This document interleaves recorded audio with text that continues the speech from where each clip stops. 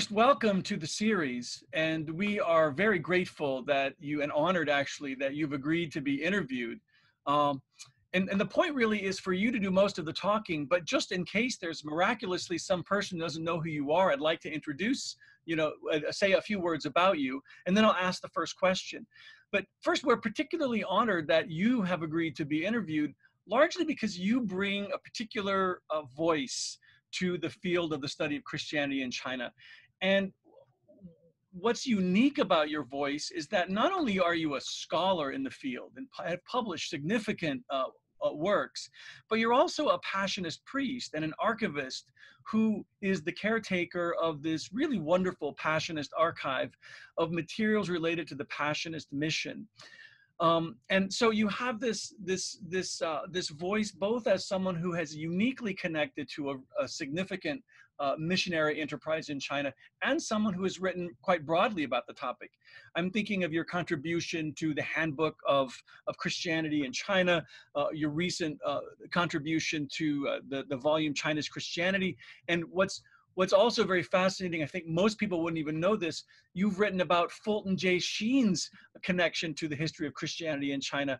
And of course, I just looked at a database of citations. People are still citing your dissertation on Passionists in Hunan, China.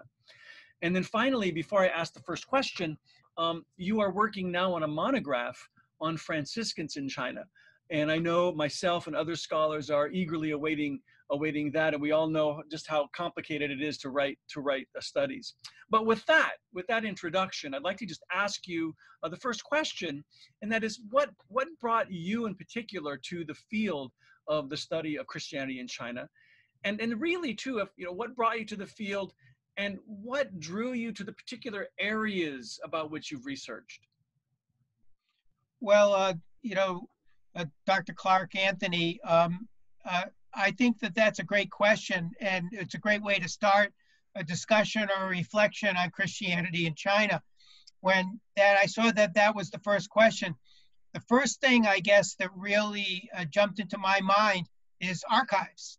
To me, it was archives. In the basement of the monastery church in Union City, New Jersey, or in our whole monastery there, the church, Passionist church, you go down into the archives, and I went there. This was in the early 70s, and I had just really become a young member of the congregation. I was still in religious formation, going through graduate school in theology, and I was taking a tour of the monastery, and someone in the basement said, "Oh, you should see this. You like history. You got a degree at Assumption College. This is where the archives are." And so I think I knew that the Passionists had been in China, but I didn't know that much, if anything. China was totally off the radar in the 1970s. I had never had a course in China or Chinese history in college or anything. But I went in there, and I was curious about the Passionists, but all I can remember is the archives smelled like cigars. The archivist there, Father John Francis Poole, smoked cigars in the archives. And of course, everyone knows that's against the rules. I mean, that's just wrong. But he said, "Oh, come on in, come on in." And he said, "Come on in, take a look around here." And I just walked in, and I said, "Well, what's in this cabinet?" He says, "Oh, this is, no one really knows much about this. Pretty interesting, though." And he starts opening up these file cabinets full of China correspondence. And my intuition just said, this is really something quite amazing to me. So the first thing, I guess, that sort of struck me was all of a sudden I found this treasure trove of archives, and I knew nothing about Chinese history. So to me, that was sort of like a real invitation to sort of investigate, but how I was going to do that, I didn't know.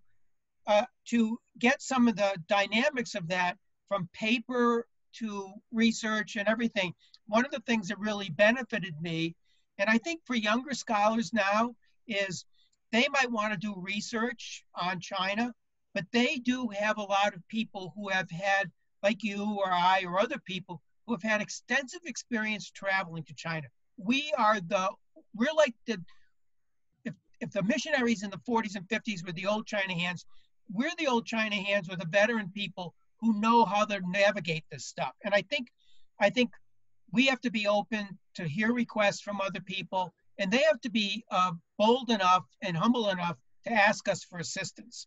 And so what I started doing was I started going up to the old China missionaries that I was living with or ran into, and I started to ask them some questions. But I realized that I was dealing with a delicate subject. And so, I wrote down some names of some of the people. Sort of each one taught me something. I'm just going to mention a couple. I'm not, I'll be very succinct. Linus Lombard was from Ipswich, Massachusetts. He went there in 1931. He was secretary to Bishop Cuthbert O'Gara. His big thing was when I started asking him about China, he said, let China love you. I asked him, I want to learn everything about China. He pretty much laughed at me and told me, if you try to do that, it's going to kill you. So let China love you. Just pick out something, investigate it. It's big enough for anybody, but always let it love you. So that was a very, very important aspect. Marcellus White was important to me. He was imprisoned as a Passionist from 1953 to 1955 under the communists. And I went with him in 1989 to do research there. And he told me that the best years of his life really were in prison in 1953 to 55. And the reason he said that was because he was taught all his life to trust in God, and in prison he had to, and God pretty much came through. He realized that it was a gift to be in prison and to actually have that, and he let God love him. And I thought that was a very powerful statement. Justin Garvey was also in prison at the same time, in the same prison, and he was a Passionist from 1953 to 55. And together, both of them really took on an idea that reconciliation is the aspect, even though they were both in prison. They both taught me that reconciliation is the gift and the people are the gift. Cuthbert O'Gara was the bishop. I never met him. He really was a strong anti-communist. He spoke at the rally before Senator Joseph McCarthy was censured by the Senate in Madison Square Garden. He said the prayer, but he was a very strong anti-communist and racist, actually, in some of the ways he saw communist activity with blacks, and spoke about this in the 1950s. But he was in China from 51 to 53.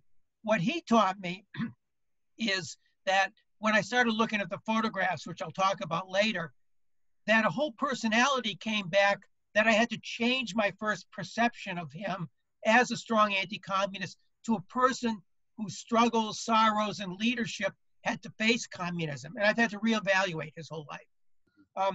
Two more people is Cuthbert Cormac Shanahan, who visited Mao Zedong, and I'll talk more about him. But he taught me to be surprised about China because he gave me his diary, and I'll explain that in a while.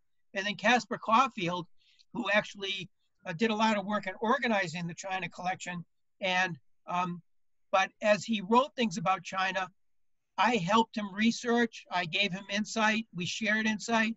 But in his book, only a beginning, he doesn't give a reference to me on the article. And I challenged him on that. He did. I said, you didn't cite me. He says, well, I forgot. And I told him, you didn't forget. You purposely did not want to do that because you and I differ on some things.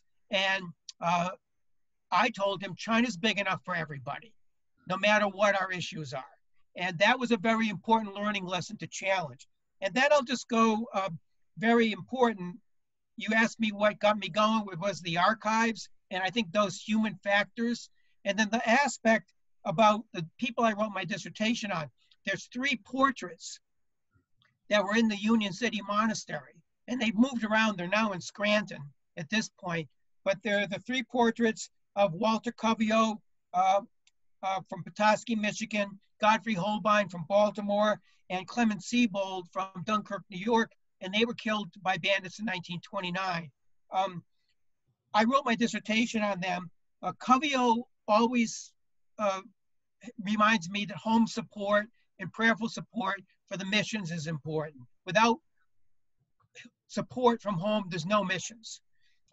Godfrey Holbein really had a problem, in my mind, of adapting and culture shock and anxiety, missing home as a young man going to China. And he wanted to come home, but didn't because of time situation and time lag, and he was killed.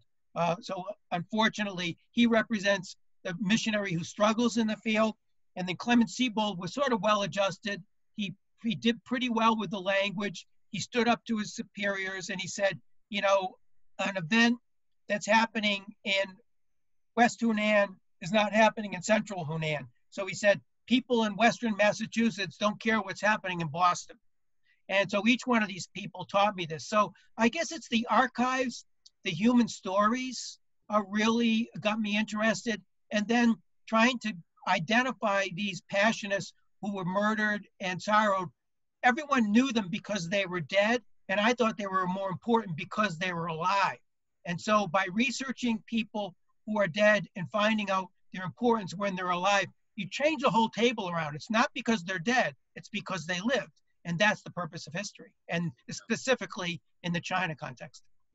Right. Well, this is a really rich answer, and you've actually mentioned a few things that are related to my next question. But I wonder if you could recall, maybe more specifically, a specific research discovery that particularly changed how you think about your topic. Yeah, I would have to say, Anthony, that it's really the Cormac Shanahan diary. And what happened there was, in the mid-70s, I went down to Jamaica, West Indies as an assignment to work in Kingston, Jamaica and Christiania, Jamaica. And Cormac Shanahan was there as a missionary. And so this was about 1970, 75.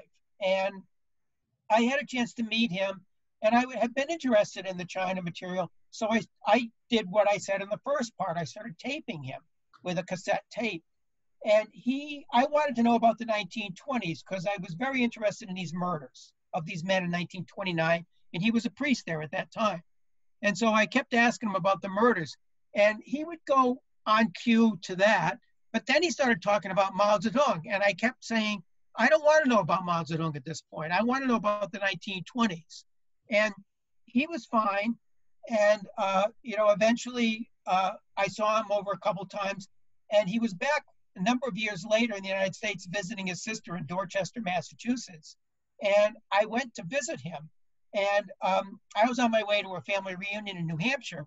And I stopped in to say hello. And he said, oh, stop for tea, have for tea. And I wanted to get on to, my family reunion. But I figured, okay, he's an older priest. I should probably have tea with him. It's the right thing to do. And so I had tea with him. Then he wanted to say Mass. And I really wasn't in the mood for hanging around for Mass. But I said, he's having Mass in his home. I'll stay for Mass. So I stayed for Mass. After that was all over, he says, I have something for you. And he pulled out his drawer and he handed me a diary. I said, what's this? And it was an old passport booklet. He says, this is the diary I kept when I visited Mao Zedong in 1944. And I was shocked. I was totally shocked, totally surprised. And I said, well, what do you want me to do with it? He says, I don't know, but you're the only one that knows what to do with it. So I actually kept it in my room for a long, long time. Finally, I put it in the archives. And eventually, I think one of the things that changed my research about this was, first of all, you get surprised by things. You don't know what to do with it. And you got to let it sit for a while. The second aspect is I began to transcribe the diary. So the details of sometimes research are very painstaking. It was in English. There wasn't really much Chinese, and that was a good thing for me. But it had a lot of details that I really didn't know a lot about. It had a lot about economic aspects in Hunan, in Yan'an, up in Shaanxi province there. And I was just looking at all these details, had information on Catholics, and had all these different aspects. And it was this pretty intense diary with fine point writing. And it was hard to read, but very interesting to read. So I kept going through all these details, and I finally got a draft of this. But I couldn't figure out, I knew he had been in Chongqing during the war as a reporter for Sign magazine and was doing work there. But I couldn't figure out how he ended up on this trip with reporters. And only later, just by asking questions once in a while, that I found out that he was a writer for this magazine, the China Correspondent. Full run of it is in the Library of Congress. I found that, but this is almost 10 years later. And you can actually read this. It's in a 2007 article in the Verbiest article out of Lubin Studies. There's a whole understanding of this, what I did. So if people want to read it, it's pretty interesting. But what I ended up doing was I ended up looking at that material, put what I knew with the diary with the magazine. Then I went into the National Archive aspect. I found out there was a footnote in Barbara Tuchman's book that mentioned Shanahan on Stilwell and the Mere Experience of China. Then I went into the Foreign Relations of the United States, and I found that he was debriefed when he came out of his visit. And so then I went to the National Archives, and then I found out on microfilm this stuff, and this took about 15 years of work. And from there, I began to put this together and publish the article. But the second part and the third part of this research idea that changed me is more recent, because what happened is a scholar named Herbie Xiao, who's at Guangzhou University at in Guangzhou at Sun Yat-sen University, she does Chinese studies, and she looks at journalism. And I happened to meet her in San Francisco, and she said, I'm interested in that. And I showed her my article, and she says, this is very interesting. So she got interested in it. She invited me she wanted to look at it, and I let her. She gave a project at the Ricci Institute from her point of view. And I said, you look at this diary now as a communist document. I've looked at it as a Western document. I said, you do it as a communist document. From there, after her presentation, she invited me, and last October, I went up there to Yan'an as the foreign expert, and I spoke to the people on an anniversary of the public relations and journalism at Yan'an, and I was the only foreigner there, and I talked about the diary, and one of the things I had to do was I couldn't say anything negative about Mao, so I had to learn how to reframe everything, and I kept saying, because it was a time of war, 1944, and then I put the facts in. So what I was able to do with this diary was learn how to research, see links that went besides a missionary idea to a State Department idea, how to actually give that idea to other scholars in China, trust them, get to China, understand this, give a presentation. And what I also did, which leads me to the second part of this research thing, which would be a little bit shorter than this diary, is I added digital photography from the Passionist China collection. And by showing and respecting photos of China that are important to them, they became so impressed. And they actually invited me back. I should be there now teaching about journalism in Xi'an.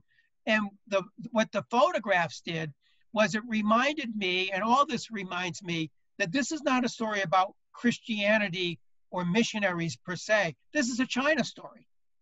We often forget that. The reason we're saving this and the reason we reflect on this isn't necessarily self-serving for Passionists or Christians or whatever. It's for Chinese society. And when we do that, it humbles us a great deal. And I showed, for instance, He Long, the famous bandit. If I said that in China, I would be sort of said, no, he wasn't a bandit. He was a, party member. And I show him as attending a Catholic wedding in Yuanling in 1924. So that they had never seen that before, that he was with Catholics. And so I think this digital collection actually, and this would be the last point on this question, is The diary made me a better researcher and surprised me totally. And I had to be open to that and expand my vision and think politically and diplomatically and everything. But the photographs reminded me that I started reading abundant letters. And by reading and looking at these photographs, almost 8 to 10,000 of them, I had to change and realize that it's not just about what these men and women wrote, these priests and sisters, but it really is about how they looked and changed over a period of time from 1920 to 1950. And because the Passionist China collection is so rich, you could actually see the change over time as they aged, as they had excitement when they were young, as they were in prison, as they were in different locations. And this really humanized the letters in a profound way. And actually now it makes it more difficult for me to work with letters, without photographs. I find I'm bogged down. I wish I had a complementary, and that shows me how rich the Passionist collection is. Right.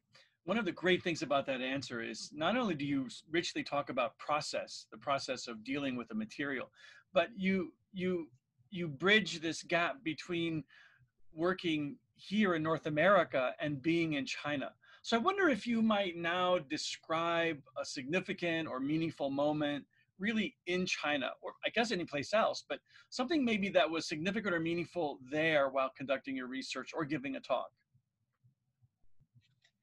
Well, I would say the big moment there was going to the reburial of the Passionist gravesite in 2004. I was there in August of 2004, and I had visited, excuse me, West Hunan a couple of times, and I got to meet the local Catholics. Now, I was extremely circumspect, and this is something that I still was having a difficulty with, but I decided never to publish my dissertation as a book because it dealt with murders. And this was right after Tiananmen Square that this took place. I was watching in 1989 all the events that led up to Tiananmen Square, actually participated in the demonstrations in Hong Kong prior to Tiananmen Square, June 4th. And so I saw all this taking place and had interactions in Hunan. I'd like to end, if I want to just remind you, with a story with Marcellus White. So if you can remind me to end with that, I think that's important. But as I visited Hunan and began to look at the people of West Hunan, I realized the tremendous experience of life that they had holding on to their faith. And I went there with Father Marcellus White and Sister Carita Pendergast in 1989, who was a sister of charity. And I gained tremendous respect for the suffering that the people had. So the first thing was the human idea that the Catholic Church had survived under these trying circumstances, but the people still had the faith. When the old Catholic women, who were old at that time in 1989, visited Sister Carita and met her, they said, "Triku," which means I've cried bitterness. And I knew enough Chinese, and my Chinese is not good really at all for a lot of things. And I would encourage people who want to study to do their best and keep learning whatever they can learn with the language. But I knew what that meant. And I knew that was just in one phrase, they captured, 1949 to 1989, they captured 40 years of experience. And they started to cry. So I was witnessing something that was extremely profound. And I didn't do anything but just stand there and watch this. I mean, it was their moment, it wasn't mine. But eventually what happened was, because I was there, they knew I cared, the Chinese people. And about maybe 12 years later, I got an email, because email became more popular.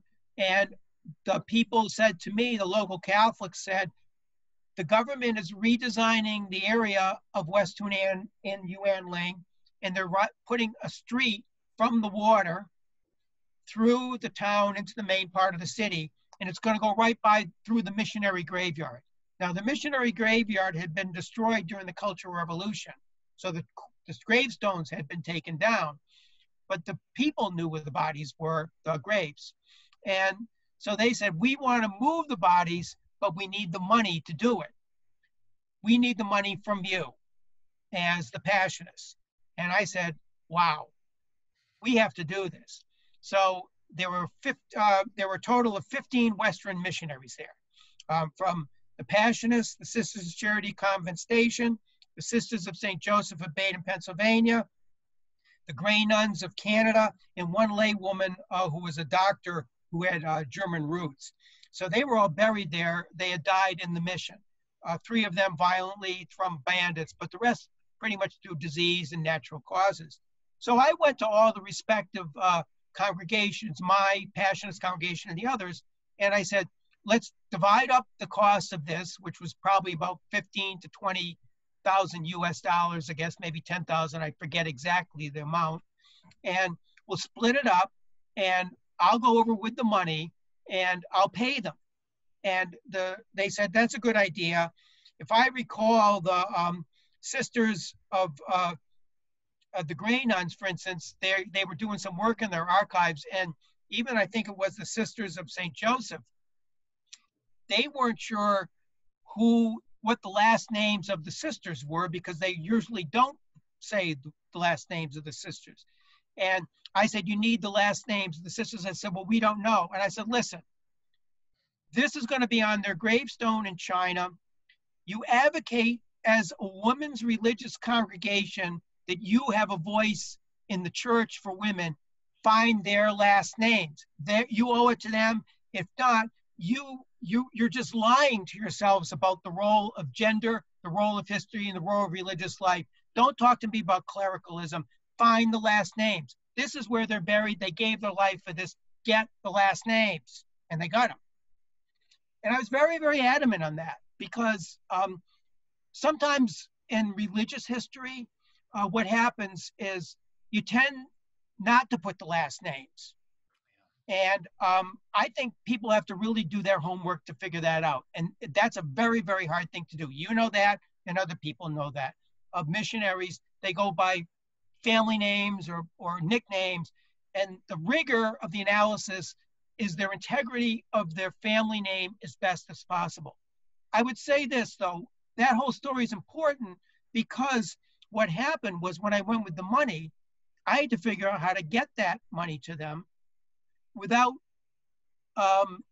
being upsetting to the government. So I was on a bus with one of the priests who was from the unregistered church, who was with me, and two Catholic sisters of the Charity, Sisters of Convent Station, and a lay woman.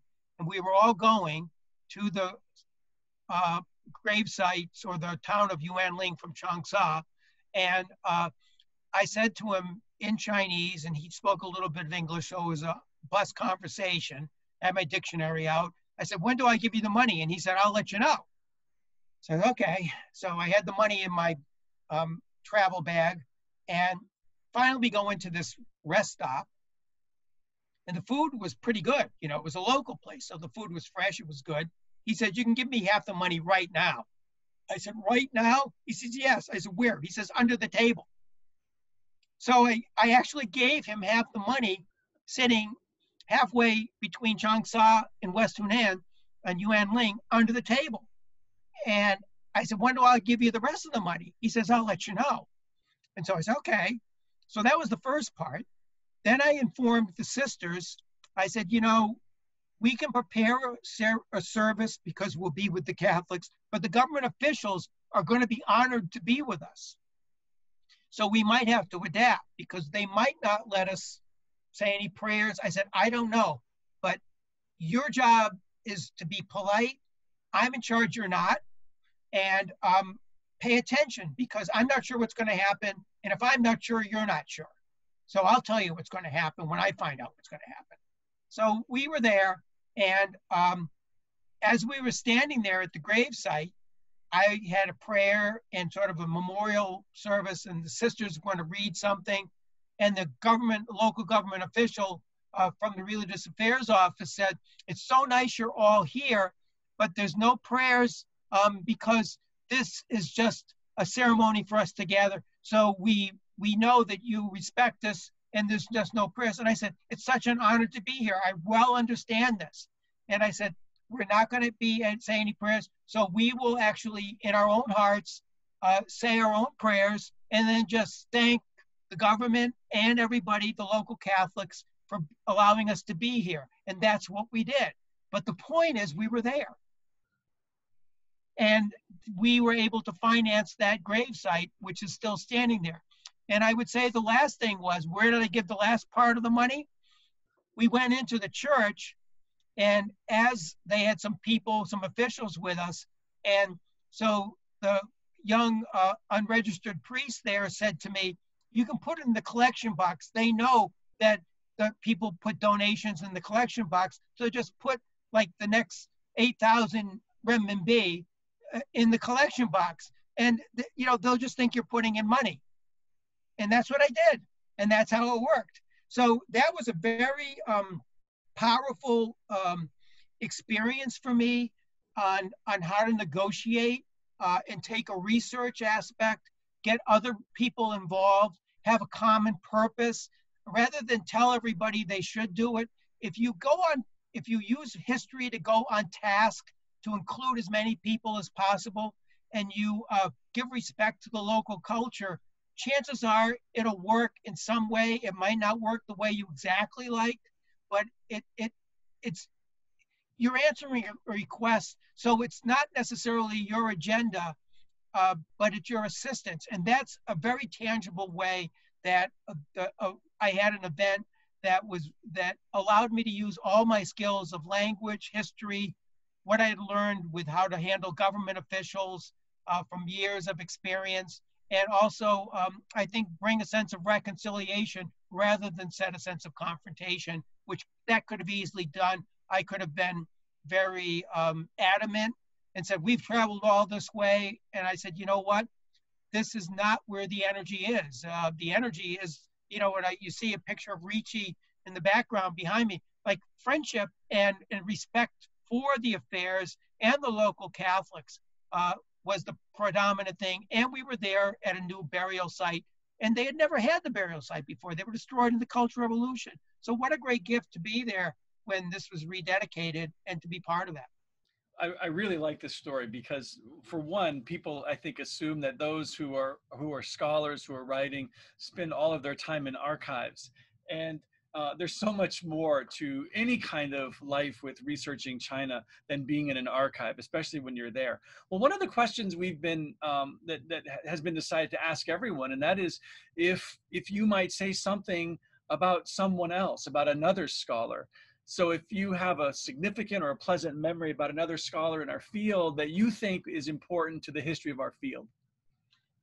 Well, that was probably the toughest question, because as you get older, you realize there's a lot of people who have actually made a difference, that have had an impact. And for some reason, one of the things that really struck me was, I guess I had to go back to John King Fairbank. I never met him, but he was an esteemed China scholar at Harvard.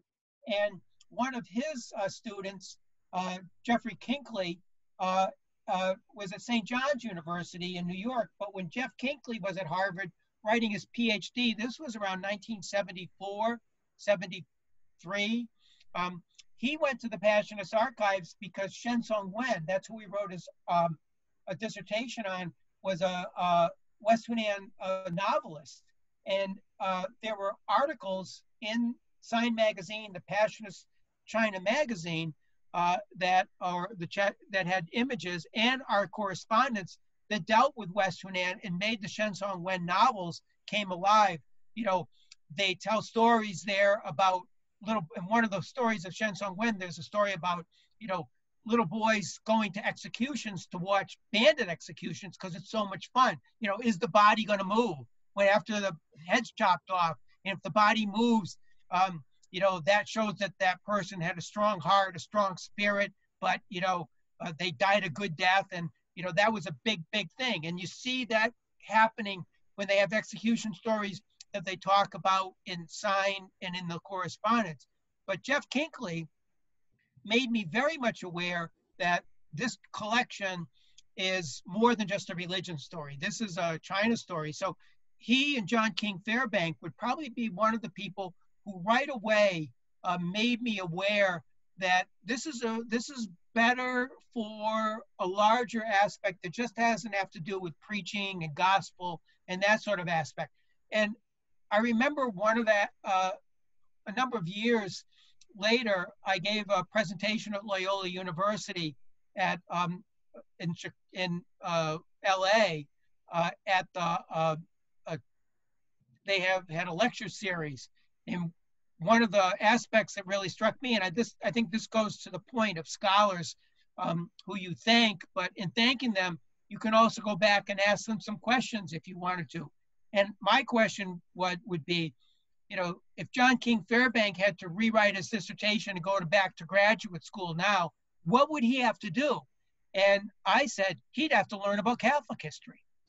He'd have to go into the Catholic archives. All the people who do the Catholic history in the Catholic archives, it's presumed they know the Protestant story.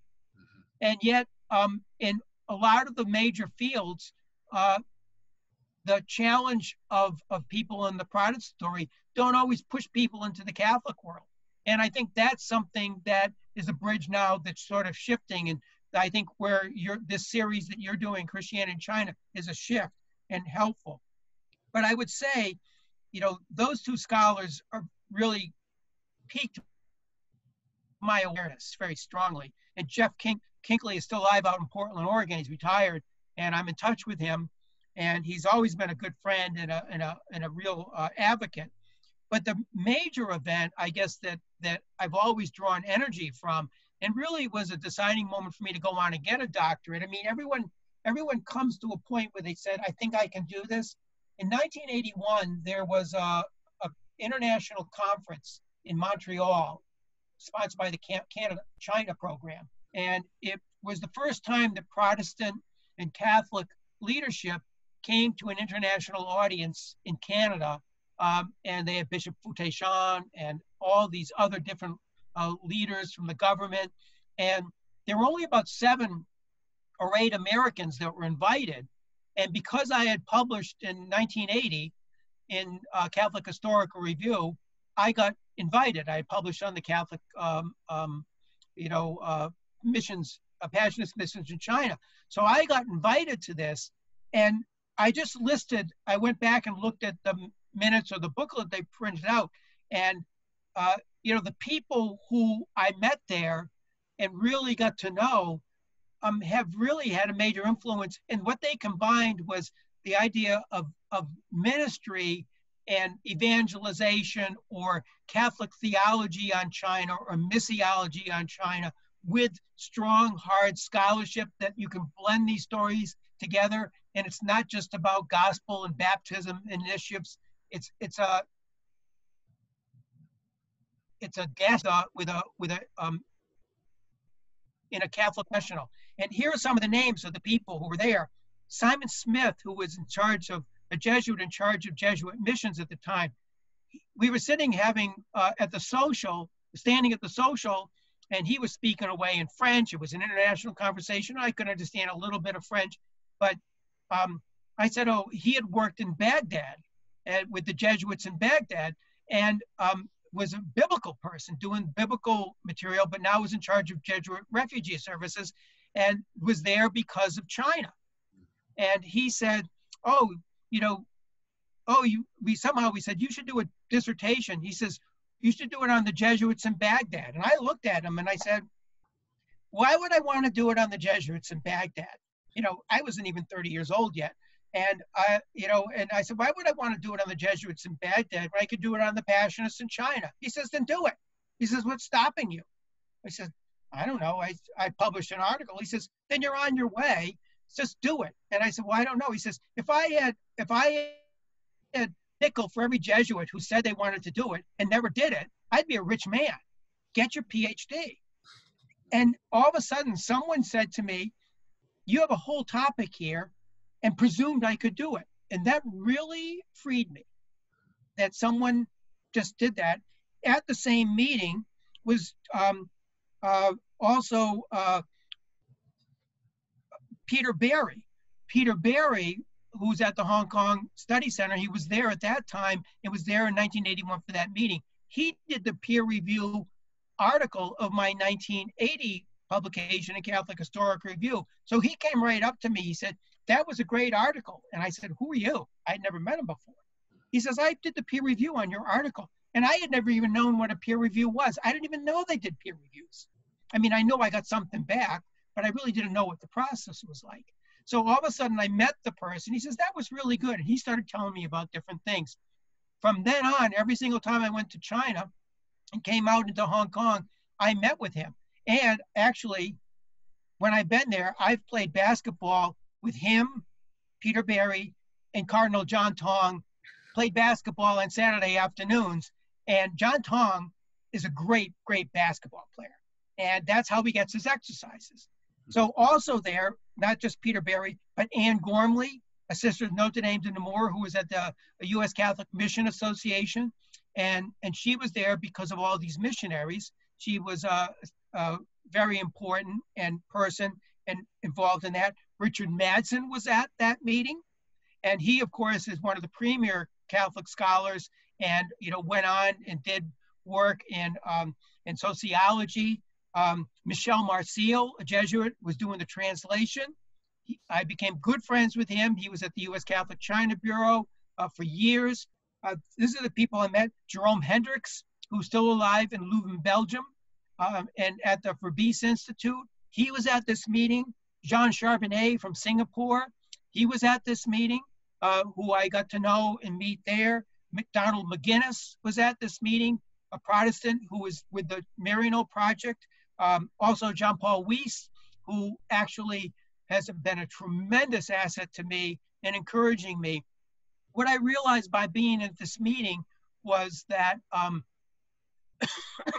I know that the Passionist participation here and what I know as a young 30-year-old person has ultimate potential. And it's my obligation and my freedom to network with these people because they trust me to be here. And I also realized that the narrative was changing. The Chinese leaders there were telling us, they were giving a party line talk on missionaries as imperialists. And the scholars are starting to push back. Protestant and Catholic scholars all around the world were saying, this is not the full story. And I realized I was on the ground floor. This is really 10 years or maybe 5 years before I went on even to start a PhD. And I should say that I got rejected for my PhD when I replied to Georgetown and Notre Dame.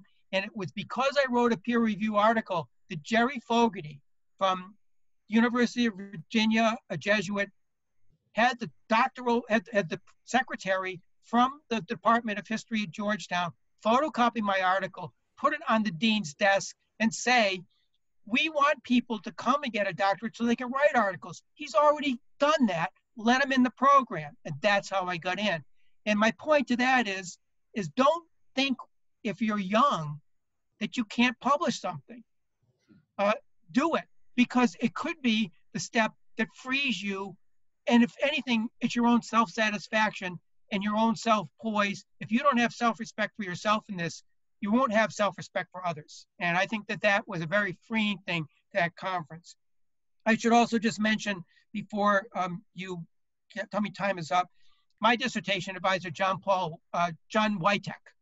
John Witek was a Jesuit, and he was very, very intense. He loved footnotes, but he challenged me, and I think because he wanted a graduate student to deal with aspects, but he said, oh, if you're going to do Chinese history, learn Japanese history too. And I just said, sure, okay.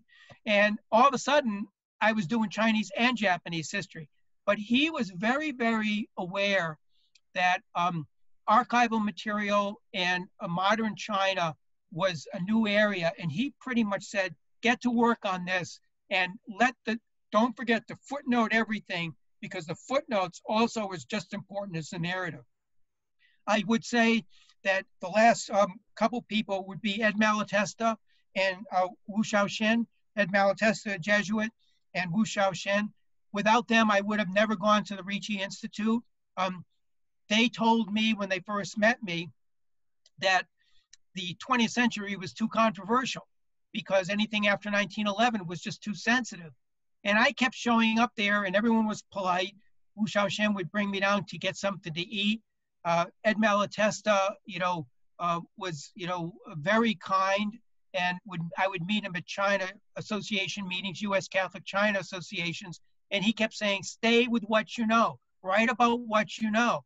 Don't hesitate to write about what you know. That's your gift. Stay focused on what you know. Don't expand to other things. Write about what you know. It's going to be an endless area. And so I did, and eventually he died suddenly, which was sad. He's only 62 years old, which is shocking to me, when he died. And I think what that realized for me was he was so supportive and really very generous, and scholarly at the same time, and a hard worker. And Wu Shaoxin was the same way. And so I was able to get to the Ricci Institute. The other two people are Joseph Lee from Pace University, Professor Joseph Lee, who really has taught me a lot from his practical experience about how to negotiate with Chinese people. I mean, you've done the same way. You and I have had conversations about that. But Joseph Lee would always tell me, he'd always start off by saying, don't worry, that's okay. That's the Chinese way of doing it. They're only officials. They don't really mean anything. Don't let they're doing their job. He says, as long as you realize they're doing your job, you can do your job. But just realize that when the jobs clash, someone's going to have to make a decision, and you can still do your job in another way. I mean, that's basically what he's telling me. But he always gave me confidence to be involved and don't get intimidated by officials, even though it is very, very scary. And the last person, I guess, who's always been a very support to me, a person who's influenced me, is Edward McCord, who's now retired. Everyone's retired. I should be retired. He's retired from George Washington University, and he's an expert on bandit and military history of Hunan. And we were at a conference, and I asked him one time, this was years ago, I said, do you know anything about West Hunan? He says, no, I don't. And he was a young person, and I was still, I think, getting my doctorate. And I said, well, I know this stuff. And I started to talk about the Passionists in West Hunan. He says, obviously, you know about this. You are the expert of West Hunan. And we became very good friends. And we have worked together on projects before. And he has always told me that stick with the Hunan story and the West Hunan story, and keep drilling into the military and missionary story together, because combined together, it's a stronger story than just a religion story.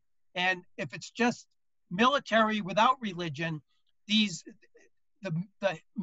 military historians and the secular historians have to keep going to your sources actually to find a complete story. So Ed McCord has kept that honest integrity of diverse sources before me in an exhaustive way, and at times it has been exhaustive. So those would be the people I think who have influenced me, and other scholars as well, and even you to let me do this and invite me to this certainly has been very important as well. But those would be the answers I would give. So we have maybe 5 minutes left, but we're asking of everyone what might seem like the sort of typical question you ask a scholar, and that is, but I think an important one and a significant one for this particular field, and that is, what hopes do you have for the future of the study of Christianity in China? And then also, don't forget to talk about Marcellus White. Okay. I think I'm very, very optimistic normally about this. I think you have to be to stay at this for such a length of time. But I have to say, what hopes do I have? I think my hopes are very sober, to be honest with you. My hopes are measured. It's not that I'm not optimistic, but they're very measured. I think that they're measured because I wonder how to be creative, and maybe this is my hope, that institutions of religion, religious congregation, or universities, or governments like the United States government or the Chinese government can be creative and still be honest. To look at the missionary story as a missionary story that reminds us of how sad we can be, how sorrowful things are, how honest we are, how people make mistakes, how people come into situations of war and catastrophe, how people enjoy life, how people, you know, we always ask, what did the missionaries bring to China? And some of the questions I think that are hopeful to me is, how do we in this process become Chinese? How did the Chinese who look at us and our sources become Western or American or international or religious, even if they're not believers? How does that bridge occur? And for us, like, how do we become Chinese? So I think what's hopeful to me, and maybe doing this, is, do I have enough stamina and enough resolve to keep raising my voice as a way to accentuate that there's still hope of contact. The governments don't necessarily know what they're doing. The religious don't know what they're doing. But I think with the combined resource of scholars, government officials, people on the ground, human rights advocates, business people, again, there's a model that can be shaped. And I think it's the more we talk to one another. I think one of the things I wrote down is, there are people out there who just don't care. And one of the things I would say is, those are precisely the people we have to talk to. As soon as we get to only talk to the audiences that are going to be applauding us or giving us, the honorariums, or the students who don't ask the hard questions or don't want to do the research, or the government official that stops us in the United States or in China, those are precisely the people we should be dealing with, because that's really what it's about.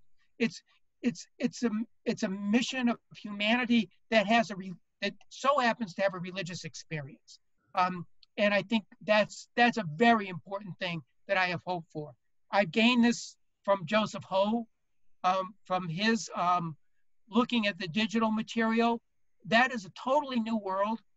I've gained this from a woman who's still, I believe, at Tulane University, Kaylee Belbach, who was an orphan in China, was adopted by a family.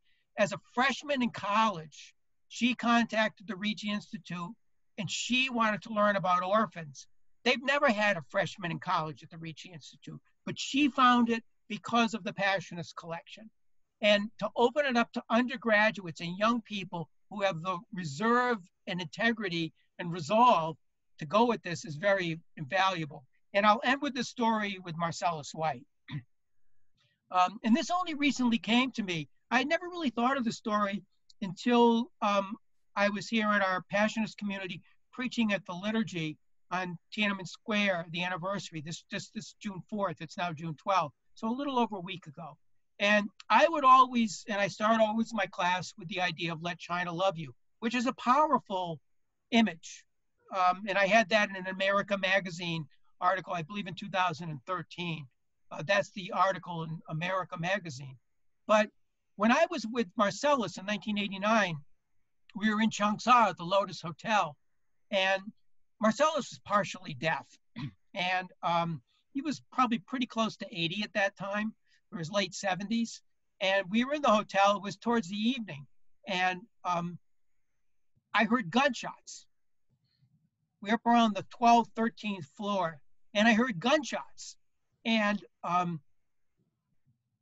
sort of woke him up, and I said, "Marcellus, there's gunshots outside." Now this is like 3 or 4 weeks before Tiananmen Square. People are starting to mass in different cities and do these different events. And I said, "Marcellus, there's gunshots." And he looked at me in the hotel, the dingy hotel room at the hotel, and he said, "It's China, go back to sleep." And I thought about that, and I'm thinking, okay, he's been through this, but when I thought about this now, 31 years later, I said to myself, I don't think I ever went back to sleep. Um, yeah, I picked my challenges, but anyone who wants to look at China, everyone might think as you're a scholar that you're sleeping and you're lost in the archives and you pick your fights wisely, but you don't sleep. You don't go back to sleep. You stay awake and you catch your rest, but you stay vigilant. And I think what Marcellus White told me was, you go back to sleep so you can wake up again and do your job and go up into the streets, go back to the archive staffs, write your manuscript, you know, care about the Chinese people, say the right thing at the right time, listen well, be patient, connect with people. And I think, um, that's been a real gift to me. Right. Thank you so much. That is a particularly moving story, and I think something that that is good for scholars to hear, to remember that it's not, they're not just a topic, it's a people and it's a friendship. Well, I should say thank you again so much for agreeing to share your thoughts, and especially that story about Father Marcellus White. With that, thank you. And everyone who's working on this project wishes you a very good summer. So with that, thank you so very much, Father Carbonneau. Well, thank you, Anthony. Very good to be with you.